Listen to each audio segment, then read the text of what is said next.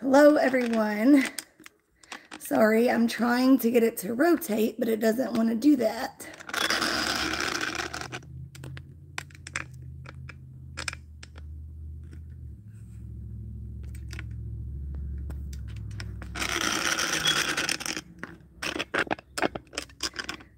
All right, well, it looks like we are going to have to go vertical for this video.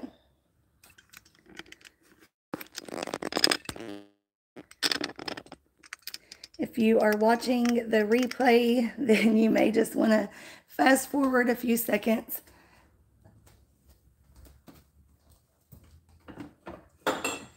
Let me get my coffee. Give me 1 second. I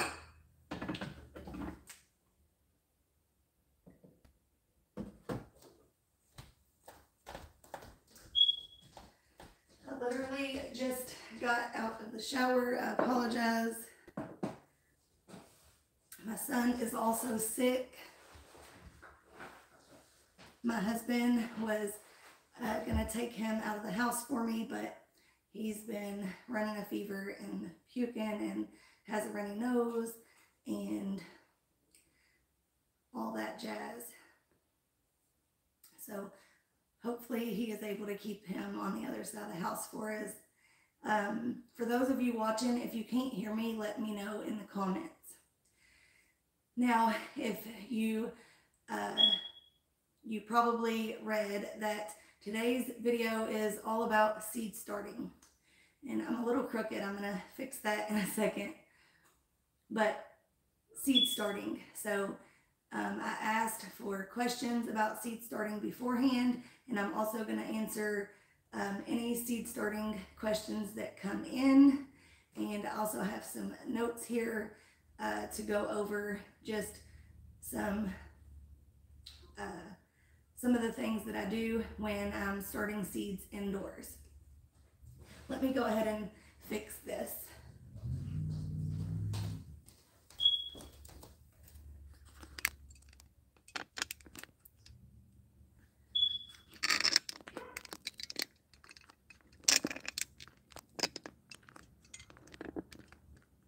Sorry about that, guys.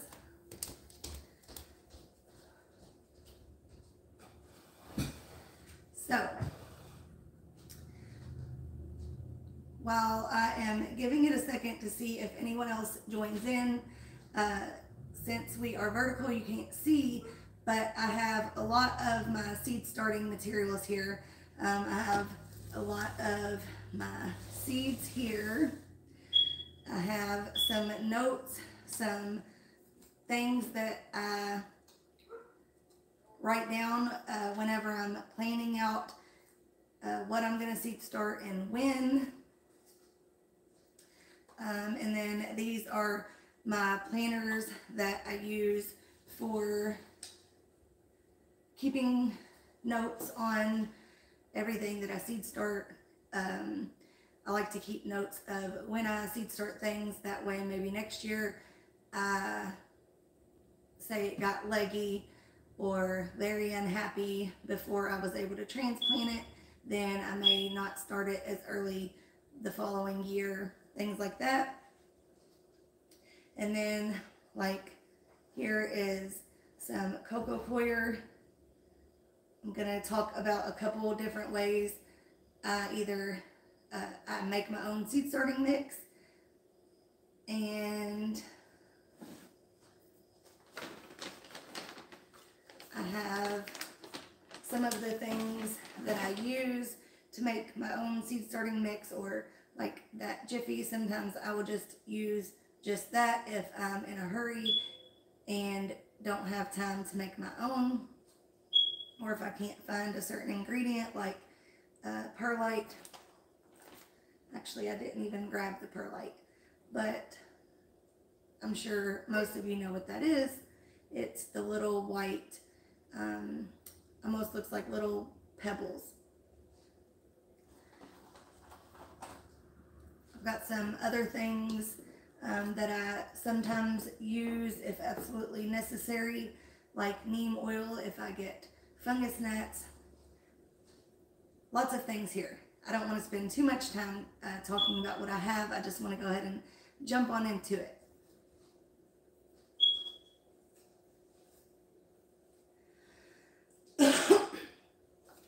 So for starters, let me get in the middle here.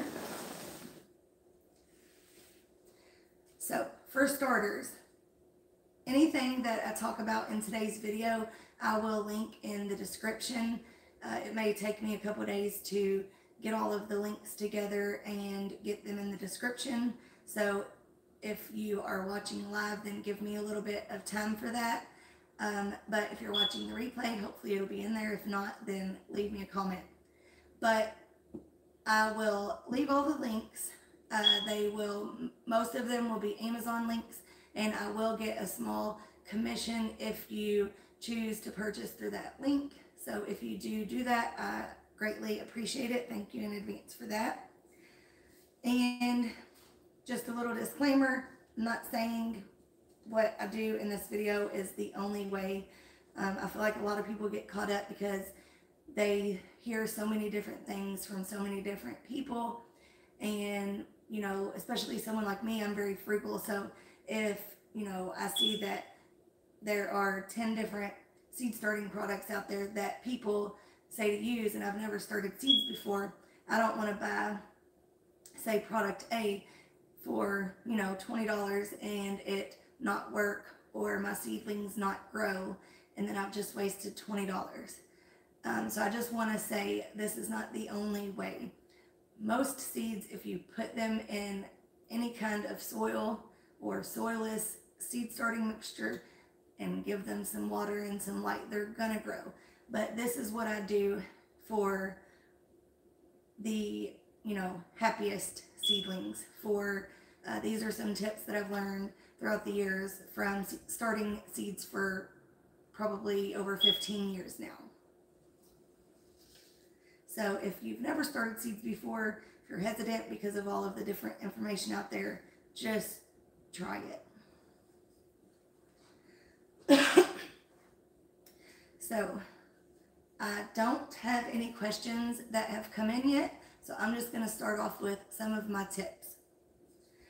So for starters, some of the supplies that I use,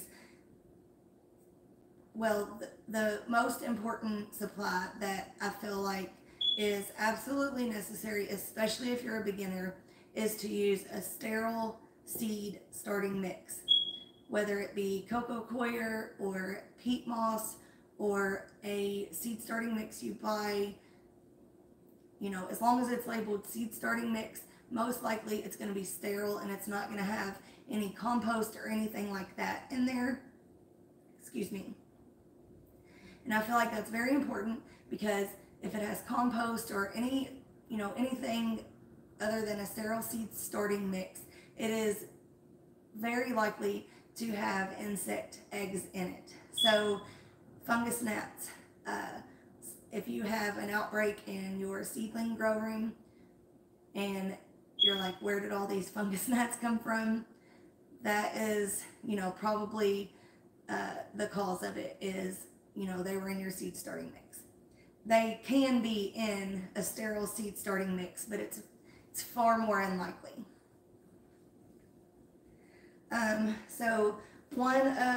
And about the peat moss, I used to use peat moss a lot, but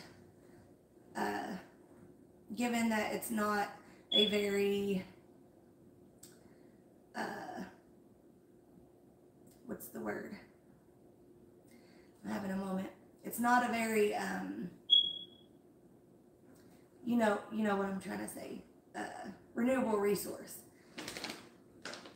So one thing that I like to use is this Jiffy's natural organic seed starting mix. This does have peat in it. So when I have the time, I do like to buy these cocoa coir bricks, and I try to use as little peat as possible. But if you're starting out and you're not comfortable making your own mixture, then this is a great product. It does not have really large pieces in it. Some seed starting mixes that I've bought that are quite expensive, to be honest, have really large pieces of either peat moss or other things, and it's very time consuming to take all those out. Whenever you're trying to fill up, say, a 72 cell tray, and you've got all these large pieces making it difficult for things to go in, then it can be very annoying. So I really like this product because it doesn't have really large pieces. It has a little bit of perlite, but I usually add more in there. And it's one of the cheapest ones in my area here in Indiana. Now this is vermiculite. I will talk about that in a second, but the same brand, Sta-green, also makes, has a bag, also sells perlite in a very similar bag, and that is what I use when I'm making my own seed starting mix. I don't really measure per se. What I usually do is I just look for it to look like it has, say a few pieces per, say if it's a 72 cell tray, you don't want it to be like 50% perlite, 50% cocoa coir. You want it to be like maybe 20%. That is one thing that, I feel like it's different for everyone. Some people, they will add 50-50 of each thing. Some people will add other things like compost, and they'll add a third of each. But I prefer just I would say about 20%. And if you've never seen a cocoa coir brick, they are much less expensive if you buy them like this. And I usually use a much larger container, and I will put a couple of these in there. A little bit of warm water helps it to break down, take up that water a lot faster. And this will expand probably 3 to 4 times its size. Actually, this entire container was 1 cocoa coir brick. So you can see, this made, filled up almost that entire bin. And what I do is I slowly add a little bit of water at a time, because you don't want your seed starting mix to be sopping wet. You've probably heard it a lot. People say you want it to be like a wrung out sponge. So if you got a sponge soaking wet and then squeezed all of the water out and then felt the moisture that was left in it, that's what you want it to feel like. You want it to feel like you've squeezed all of the moisture out that you can, and there's just a little bit, left in there. So what I do is I add a little bit of water at a time, because once you add too much, the only way to really remedy that is to put another block in there. And then sometimes you end up with too much sitting around that you don't need yet. So I'll add a little bit of warm water at a time until it looks like it's pretty much completely soaked in, all that it can soak in. And then I just use something like this potato masher.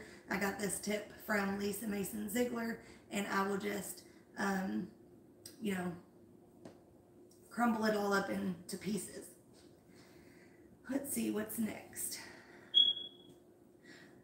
When it comes to filling the trays, now you don't have to use seed starting trays for the first probably 5 years. I used whatever I had, whether that was yogurt containers or little like condiment containers, or used solo cups. I just used whatever I had, and used recycled materials. Another thing you can do is go to places like Lowe's or Home Depot, or other garden centers, and just ask them, hey, do you have any empty containers that you plan to throw away? Excuse me. And usually they have a lot. I actually have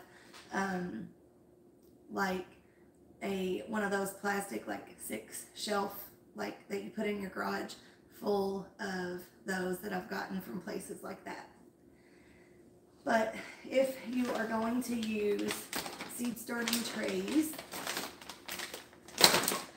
which since I've started my cut flower farm and I grow on a much larger scale, I have invested into several different size seed starting trays.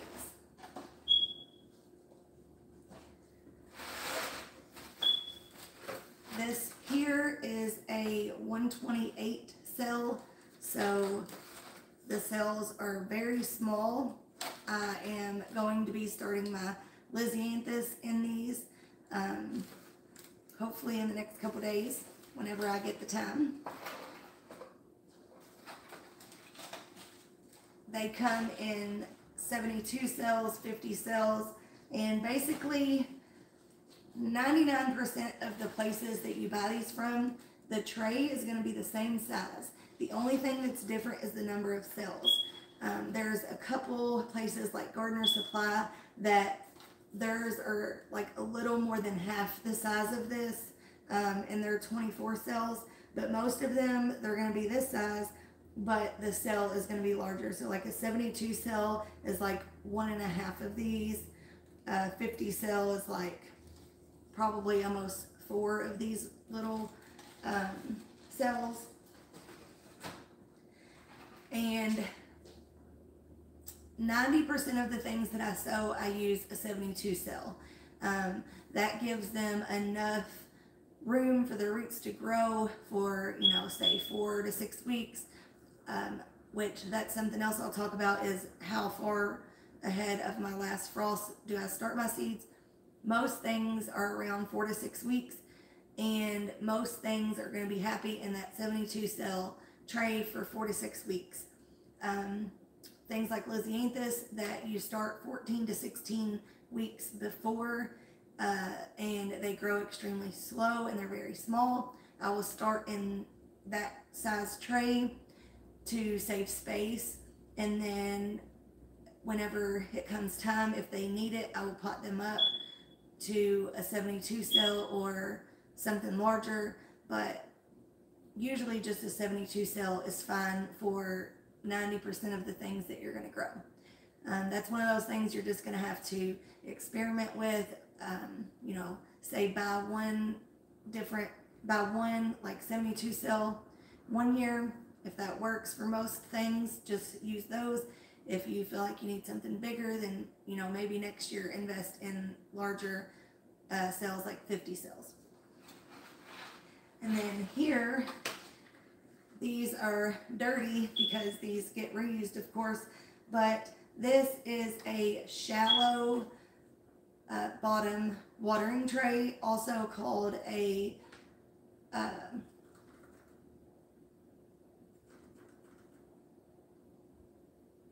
I just had it. They're sometimes used for microgreens, so there's another word that they use for these, but they have these with holes and without them. These are without. Put my cell tray inside of this, and it doesn't rest on the tray. These deeper ones,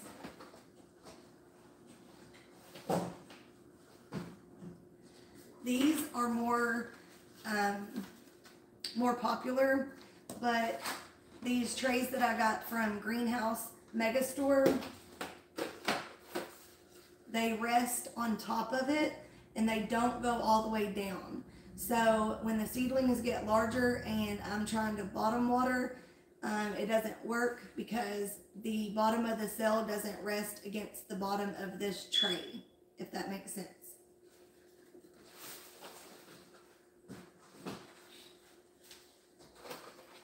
For these, I can go in and lift up on it, pour the water in there, and then they can soak it up, and then I can just tip it out in my spare bathroom where my seedling grow room is in. It's actually in the closet of a spare bedroom, my office, and I will just go in that in the shower and just pour the extra water out.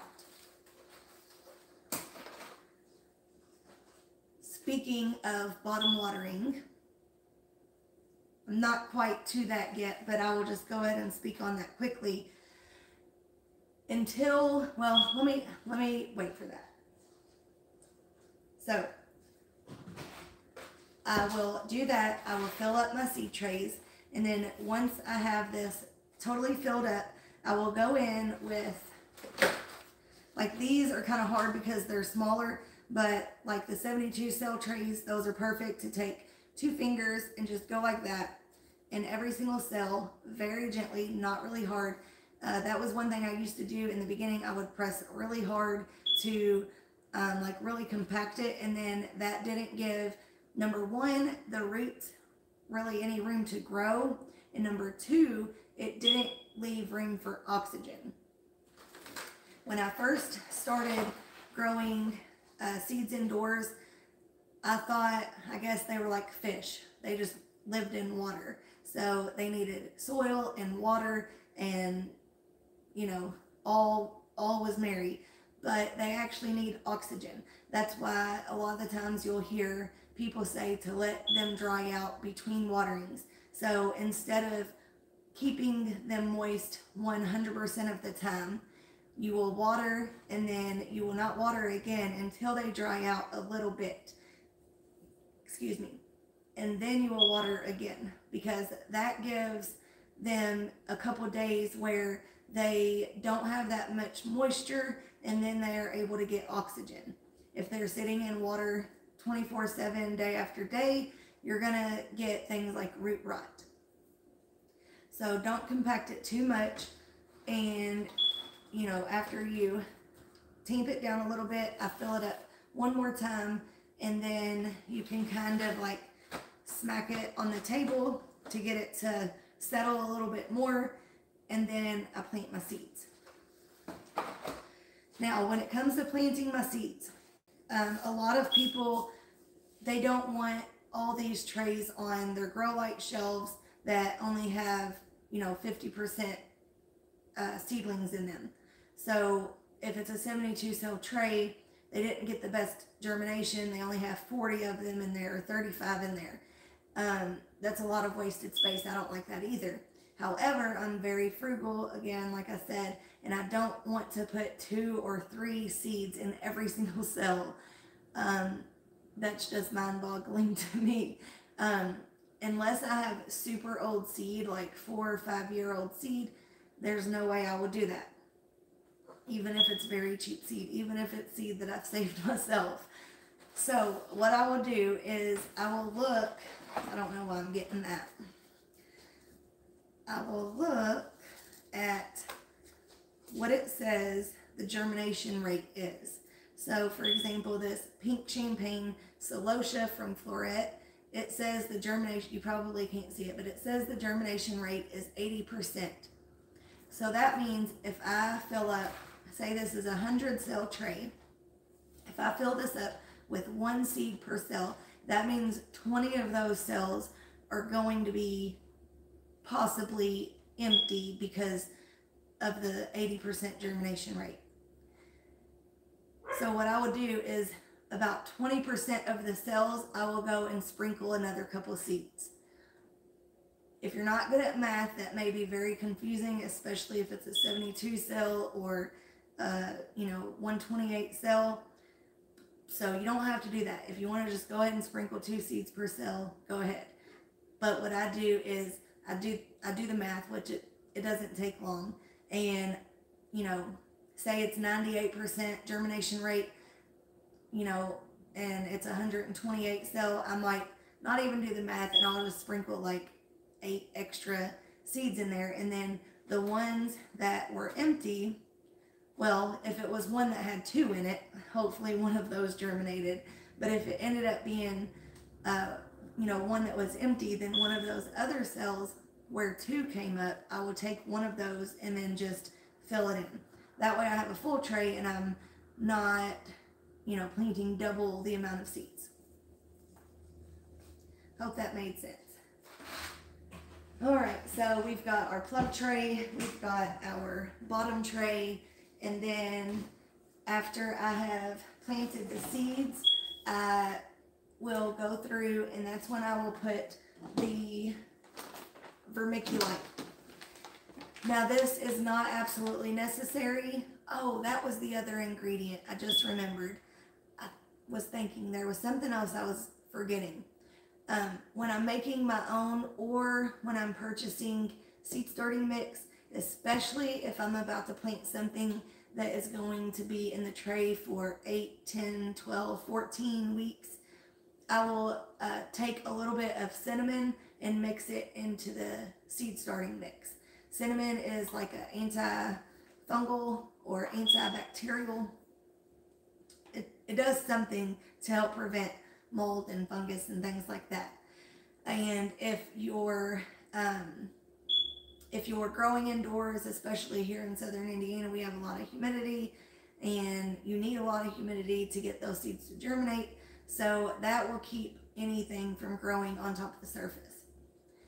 And then this will also do that. Now this isn't 100% necessary. Just started using this, you know, the 15 years or more of, you know, seed started indoors. I've just started using this in the last probably 3 years. And if you get that mold or fungus or algae, sometimes it's like green algae growing on top. Excuse me, I don't know why I keep burping. I think it's all the coffee I've drank.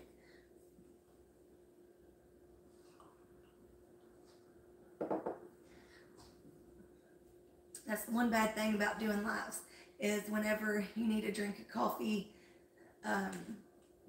you can't just edit that part out.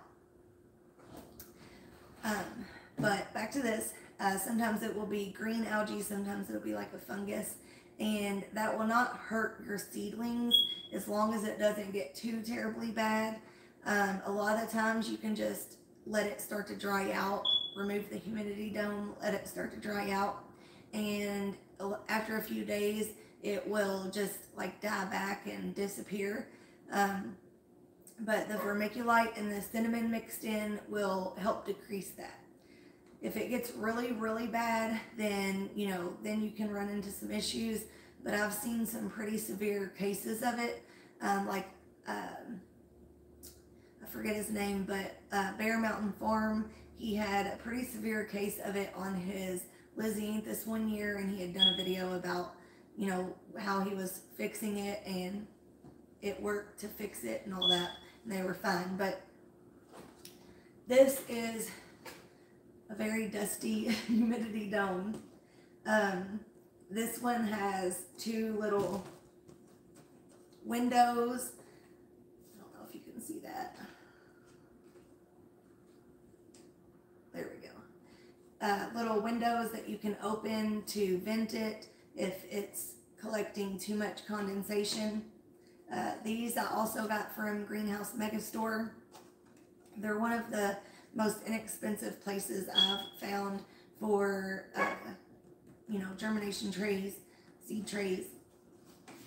But after I put the vermiculite in, you only need a very, very light dusting, and then put a humidity dome. And that's another thing I didn't always use. I do think it definitely helps with germination rate, because if your seeds dry out before germination, they will not germinate.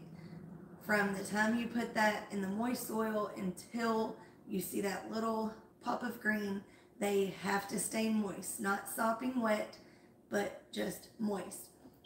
And this definitely helps with that. But there were several years that I went without using one. You can also use other things like plastic wrap, you know, anything that you can think of to hold a little bit of moisture in that seed tray. Try it, because these can be expensive. Out of everything, with the cell trays and all that, these were the priciest.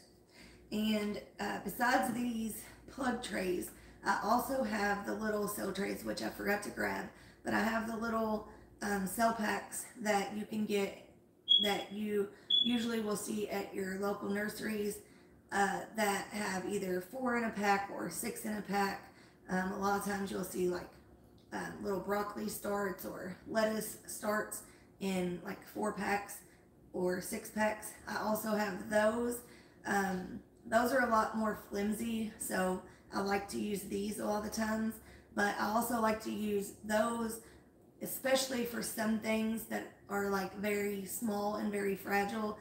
Like sometimes I like to use them for my Lysianthus because I can just take out a little 4-pack and turn it upside down and, you know, get that seedling out.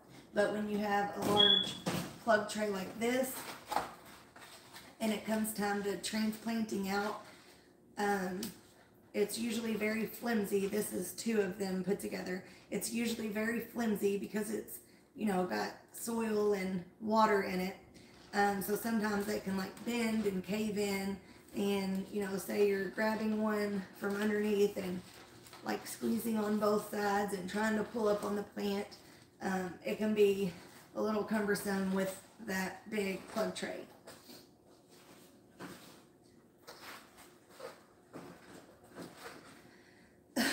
Alright, we're 30 minutes in, so hopefully I'm not rambling on too much. But now the next step is going to be keeping them moist until they germinate, like I mentioned. And then after about 10 to 14 days after they have germinated, then I will, well, until they've germinated, if the humidity dome isn't keeping in enough moisture, then I will use a spray bottle to mist them. And I use this. This is the brand Solo. I'm looking at the box over there. My husband got this for me, and it is the best one that I've ever used. I've gotten other brands like this Chapin, but this one is the one, like, it's been better than all of the brands that I've tried before. I used to use like little manual pump misters, and now that I grow so many seedlings, yeah, I had to get something a little bit faster, because I would be in there for like an hour misting with the little, you know, having to fill it up 4 times, and that's just ridiculous. So these you just fill up with water, and then you just pump it a few times, and then you press this, and you just have to stand there and hold it and mist it. And it actually has a little button right here where if you push it down and then push that in, excuse me, you don't even have to push the button, and you can just hold it and it sprays. And you can also, like, say you're misting something on the floor, you know, move this up and down however you need it, like say something's in your way or whatever, and then you can also turn it to be a very fine mist or like a jet stream. This, I don't know if you can tell, but this has fish fertilizer in there right now, so that's why it looks so dark.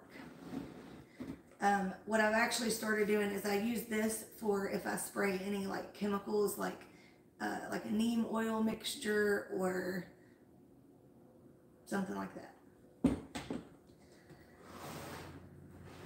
So bottom watering, I mist until I feel like, you know, a couple weeks have passed and it has a good little root, you know, making its way to the bottom. And then I will start bottom watering. I don't start bottom watering as soon as it germinates, because like I said, I don't feel like the root is down there. And if you water from the bottom and you let the soil seep up into the seed starting mix, a lot of the times it doesn't reach all the way to the top, unless it has a good amount of roots in there, or unless it was already, you know, pretty moist to begin with. Sometimes if you are letting them dry out in between waterings, then it will be really hard to get it, you know, to seep all the way back up to the top of that tray. But as long as there's some roots down there at the bottom, then it will be able to get to moisture. Another reason I like to bottom water is if you continue to mist from the top, like say, you know, you're letting them dry out in between waterings, but you're just, you know, doing a good spray, like, you know, getting them fully soaked.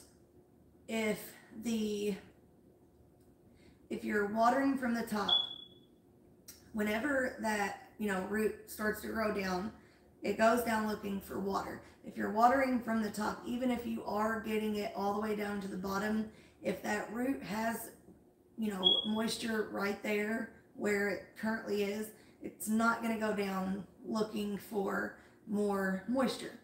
If you water from the bottom, it's gonna have to go down looking for moisture. So I guess that it's a good thing that when you water from the bottom, it doesn't go all the way to the top, because then it encourages it to grow down. And then when you transplant that out, it's going to have a good root system.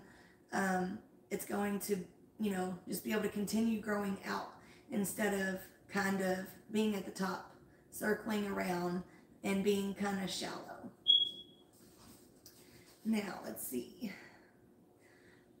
Now, with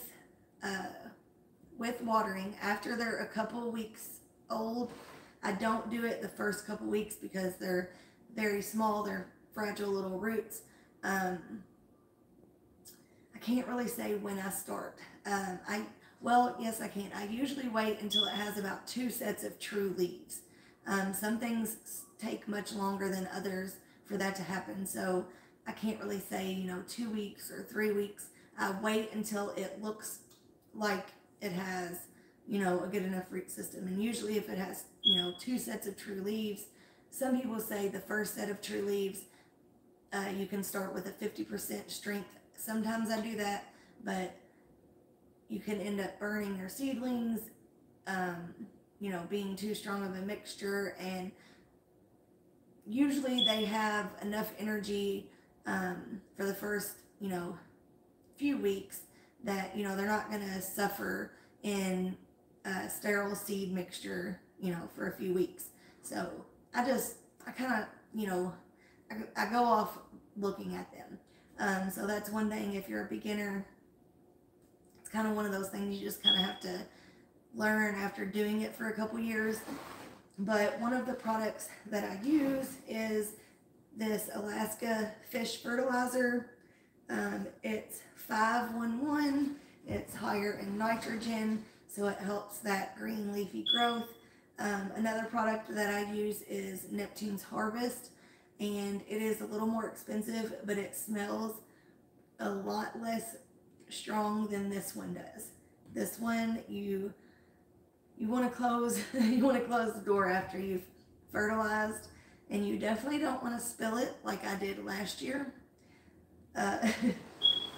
Was it me or was it my son? I don't remember, but I had a huge mess in my office bathroom and it smelled for a couple months. And the Neptune's Harvest, it is a lot less potent. So I think it's worth the money. But I got that on sale, so I picked a couple of those up. Let's see. Okay, I was just checking if there were any questions. So how often do I fertilize? Honestly, it depends on how much time I have. I try to do it at least every 2 weeks. And, even when I wait till it has a couple sets of true leaves, I will start off with, like a less strong, it's getting late, a less concentrated fertilizer mixture. So I won't use, the full strength that they recommend the first time or 2 times. And then, the third and so on, then I would do full strength. And I try to do that every 2 weeks. When it comes to fertilizer, like in the mix, some people will say that they mix in a slow release fertilizer. I've tried that several times, and every time that I try that, it ends up getting like a chemical smell and kills my seedlings. It ends up, I have like damping off issues, and I have a lot of fungus growth. Last year I tried it one more time with my tomatoes, and it I guess, burnt a lot of them, even though it was supposed to be an organic, slow release fertilizer. I didn't add that much, but it had to have been that, is what I think. But I guess it could have been something else. But yeah, I'm not going to try that anymore. I would rather just use the liquid. So one thing that I just skipped right over is grow lights. So after you put that, after you've seeded them and, you're keeping them moist, what are you doing with them? Well, they need to be under grow lights. I have a grow light room in my office, in the closet. I think I already said that. And I have several shelves that I have a couple different grow light systems that I use. Excuse me. I looked up on Amazon to see exactly what kind they were. Excuse me. And they are 6,000 on the Kelvin rating. If you are new to grow lights, that is the one thing, if you ignore like all of the other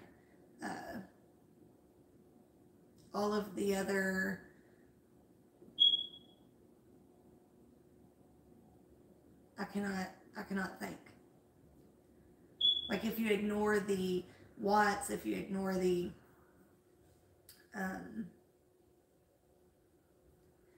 I'm sorry. I'm having a total brain fart right now. If you ignore everything else, though, is what I'm trying to get at. Don't ignore the Kelvin. You want to get something between 4,000 and 6,500 Kelvin. That on the light spectrum is the closest to like daylight, and that is what you're going to need for the best seedling growth, for photosynthesis and all that. Now, the ones that I have are the LED strip lights. The ones that I have the most of are the LED strip lights, and they are 4 foot and they're 40 watts and they're 6,000 Kelvin and they're 5,200 lumen. I see that now. That was the other stat that I was looking for. Now the watts and all that, that's going to be different based on how long the grow light is. So if it's a 2 foot grow light, they're going to be between 15 and 20 watts. If it's a 4 foot, it's going to be between like 20 and 30 watts. Or I'm sorry, 35 and 40 watts. If it's 8 foot, you get the point. So the watts, if you're getting, say, a 2 foot light and you're like, oh, well, it's only 20 watts, but this 4 foot light is 40 watts. It doesn't necessarily mean that it's stronger. It just means, I don't know how to explain it. Like, it's not necessarily stronger. It's just it's spread out, 4 feet. So even though there's more, it's spread out. So it's not necessarily stronger. Now, I have gotten the cheapest of the cheap grow lights, and I've gotten the, well, not the most high end, because there's lights out there that are like $6,000. But I've gotten, on the pricier end of the grow lights, and then the cheapest of the cheap, and several in between.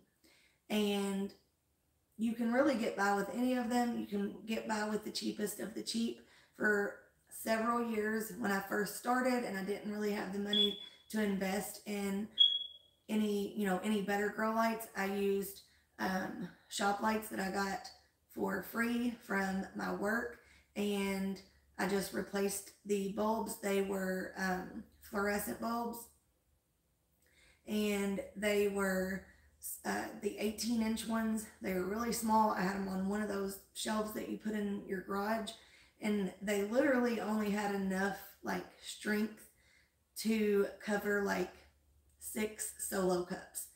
But I would do full plug trays under it, and what I would do, since it wasn't strong enough for that, is I would take them outside every day to supplement the light, and I was able to grow healthy seedlings that way. But it was a lot of work. So since, since I've started my cut flower farm and I've gotten a larger vegetable garden, now I have invested in, larger, better light systems. But you can get away with cheaper ones that aren't as strong. Yeah. So the ones that I recommend, the ones that I have the most of are the, I recommend the 4-foot ones. You can get them in 2-foot, 8-foot. It really just depends on your needs.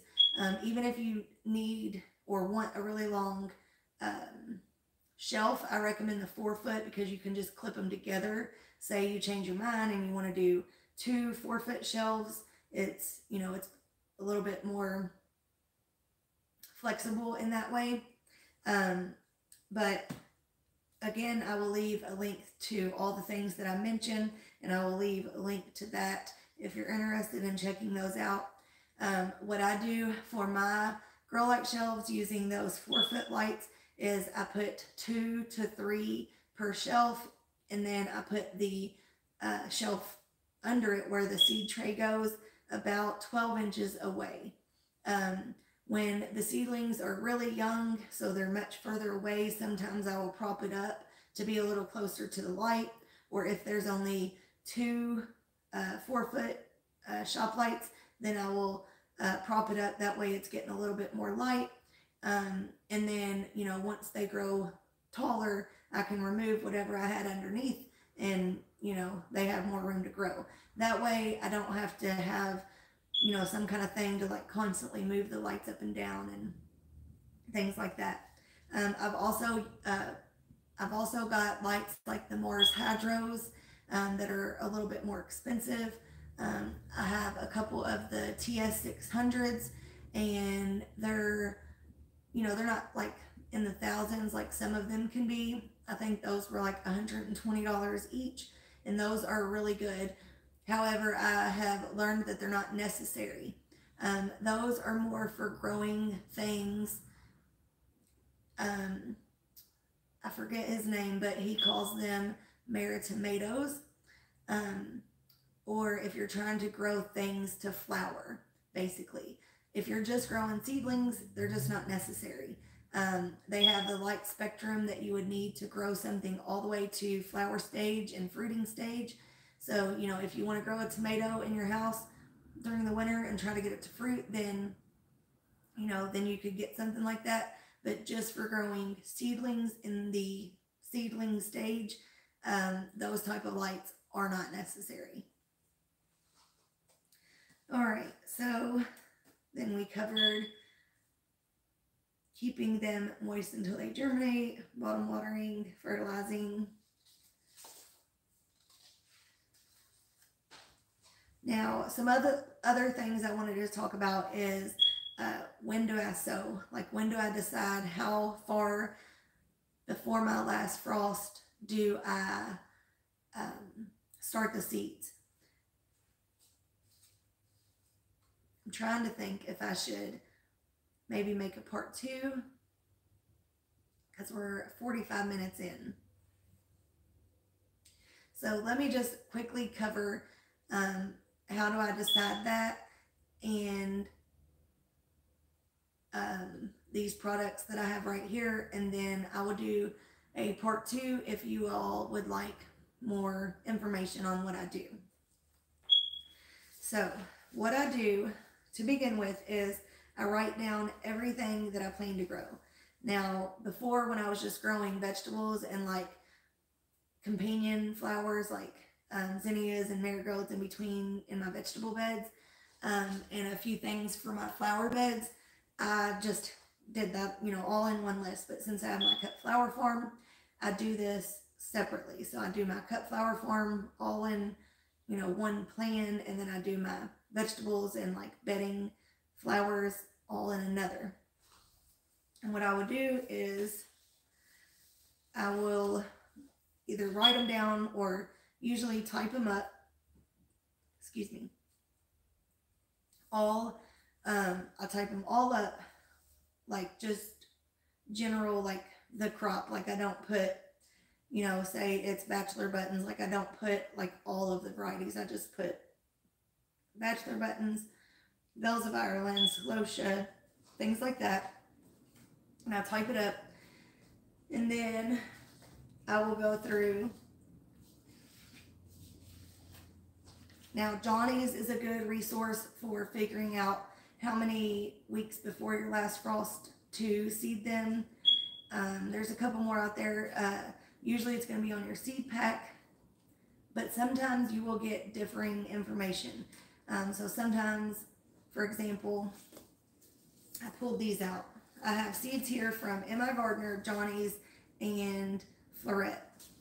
For carnations, Floret says to start them 10 to 12 weeks before your last frost.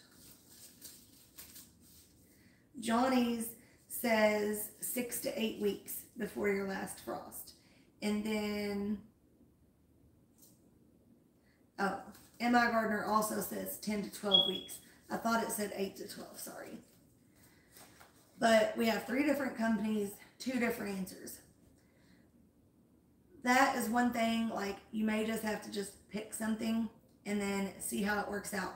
If it ended up getting very leggy, if it, you know, grew way too fast and was getting very unhappy before it was time for you to transplant out, then, you know, you will just have to change that year to year. Sometimes even the best research, like you just have to do it yourself. You just have to try it and see what works for you, because even if, you know, everyone had the same number, your conditions may be a little bit different, and you may need to change that number of weeks. But what I do is I write down all of the crops that I'm going to grow, and then I go through every seed packet, or if it's not on the seed packet, I look it up on Johnny's or something like that. And then I write down on this how many weeks before to start the seed. So for asters, I have 6 to 8 weeks. For carnations, I put 10 to 12. Celosia, I put 2 to 4. I think it recommends something different. It's either 4 to 6 or 6 to 8. But I can see where I erased it, and I put 2 to 4 because for me, that one was a really fast grower, and they were beginning to get very unhappy in their plug tray. And so I didn't want to start them that early and then just become unhappy. Dusty Miller, 10 weeks. Loving a Mist, I erased what they said, and I have 4 to 6 weeks. You get the idea. So then once I got all those numbers, and yes, when you have all these seeds, that's very time consuming, but it's so worth it, because then I take post-it notes, and I will put a post-it note for 10 to 12 weeks, 8 to 10, 6 to 8, 4 to 6, 2 to 4, you know, and so on. And I will put what crop or flower or whatever gets seed started in that amount of time.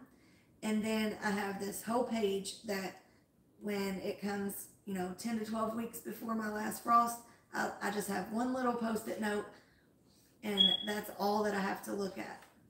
I think that I got that tip from Laura from Garden Answer.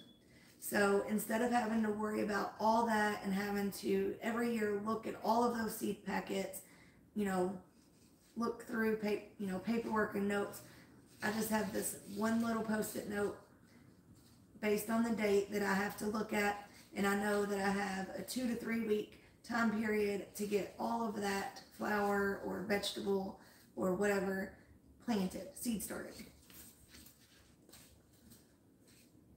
And again, if something gets very unhappy, grows a lot faster, then the next year I'll just change it.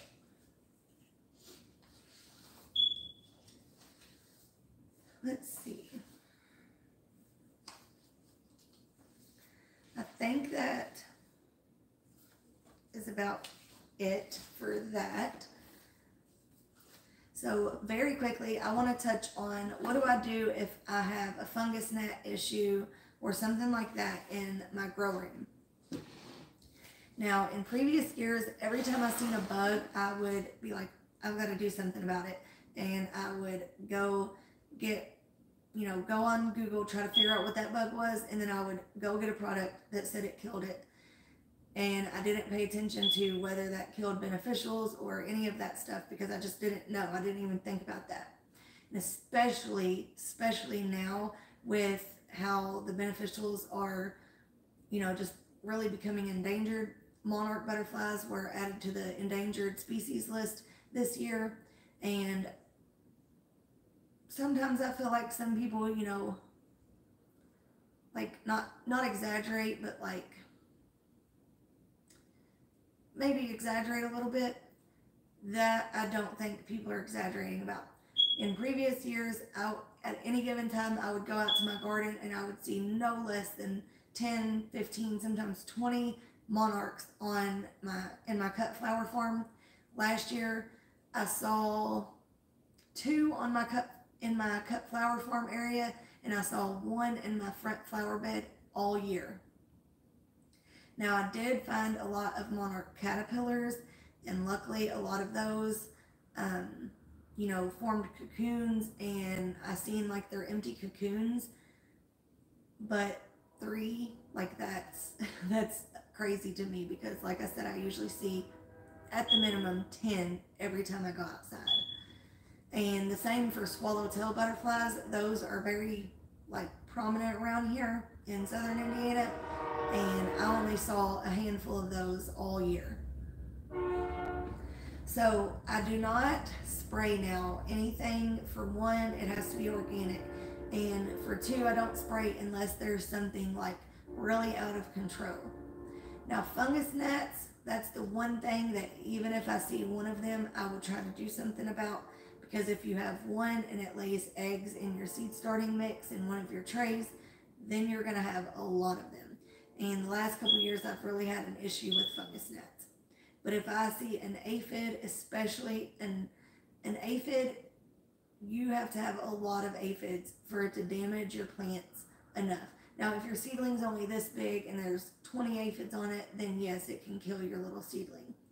But you have to have a lot of aphids to really do some damage. Even in the garden, I've had plants covered in them and, been busy and not taking care of it, and, go there 2 weeks later and they're all still there, and there's, a couple leaves that look like all of the hydration or moisture has been taken out of the leaf, and that's about it. I will usually out in the garden just spray them off with a water hose. People say they'll crawl back up. I've never noticed that. Usually I spray them off with a water hose, and that plant I've never seen like covered again, or even any of them next to it. I don't know. I know everyone has different opinions on that, but I try to spray as little as possible. If you are going to use something, neem oil is a good product, but you want to make sure you have organic cold pressed neem oil.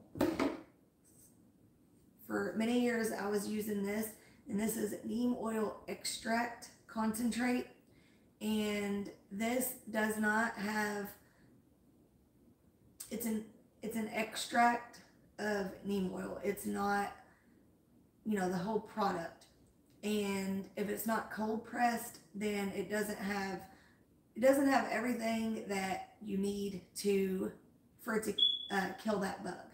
So I would use this and I would be like, why am I still having all these bug issues? That was why. So I found this last year on Amazon, and I think I've used it maybe 2 times. I think I've only used it once, but I only really use this with, like, if my seedlings are really small, like say I'm hardening them off. Usually inside I've never had a bad issue with aphids, I usually just have a couple where I can just like squish them. If I'm hardening them off, they're still very small and they're outside and they're starting to get infested, and it looks like usually only tomatoes are like something that I would have to spray. Most other things, they don't seem to really get any damage. So then I will use this product. But since I've been more mindful of what I use, I don't really have to use it, and I don't ever have anything like too bad. I've never had a plant die, is what I'm trying to get at, or even really get very damaged. But this, they recommend to add a little bit of mild soap. So that's why I have this. And then this I found on clearance. This is Captain Jack's Dead Bug, and this is good for if you happen to have a spider mite issue. A couple years ago, I got a lot of roses on clearance, and I got a really bad spider mite outbreak in my grow room. And Laura from Garden Answer is the one that I believe recommended this, and she is right when she says that those are very, very difficult to get rid of. I don't know how, but I got a very bad outbreak of it under control though with this. This is also organic, but even with organics, that doesn't mean that it doesn't harm beneficials. It just means that it's a lot safer. So, you know, like especially anything that kills like caterpillars and things like that, it's going to kill, you know, butterflies in the caterpillar stage and things like that. So you still want to be mindful of using it if you don't absolutely need to, and you want to be mindful of what time you use it. You know, like for when you're using it outside, you want to try to use it when at dawn, or I'm sorry, at dusk, whenever all of the bees have gone to bed and things like that. Like, just do your research, because, you know, like I said, I don't use it very much. I always do research whenever I am about to use something to make sure I'm spraying it at the right time, because I'm not an expert when it comes to that. I just wanted to let you know 2 of the products that I use if I do have an issue. It's usually with aphids. Well, not usually with spider mites. I just had that one issue that one year. It's usually fungus gnats. And what I do for fungus gnats, I don't have any of them with me, but what I do for those, for catching the adults, that is very important. You want to try to catch all of the adults, because those are what is going to perpetuate the problem. Those are going to be what lays the eggs, and they can lay hundreds of eggs either a week or a day. So from Gardener Supply or Amazon, or I'm sure other places, you can get these little yellow sticky traps, and don't use those outside, guys. Those are going to catch very important pollinators and beneficial insects. You only want to use those inside for catching things like fungus gnats. And then there's a product called Natural that you can also get from Gardener's Workshop, and I actually use that every other week. The week that I don't fertilize, I use that. You don't want to mix that Natural with fertilizer. Excuse me. It can make it where it doesn't like have an effect. And I use it. No, wait, I don't use it every other week. No, that you have to use every 5 to 7 days. I don't know what I was thinking. I gotta use it when I'm not fertilizing though. That's what I was thinking of. So you have to use it often enough to where you get the eggs before they hatch. Again, I'm frugal, and maybe that's what it was. At one time I wasn't using it as often as I should have been, and I was still having an issue, and Lisa Mason-Ziegler from Gardener's Workshop explained you have to use it often enough to where it kills them before they hatch. if you use it and then an egg hatches and then 6 days later, or an egg is laid and then 6 days later it hatches, and you don't use it, you know, for another 4 days, well, they've all already hatched. So make sure you use it enough. I know a lot of people also I've seen say like that didn't work for me, and maybe that's why. But alright guys, hopefully this video was helpful for you. If you stayed the entire time, I greatly appreciate it. If you want to check out any of these products, I would greatly appreciate if you use my link. And if you're watching the replay, if you found any of this helpful, I would greatly, or if you're watching it live, I would greatly appreciate the thumbs up. Subscribe if you haven't already, and I will talk to you in the next one.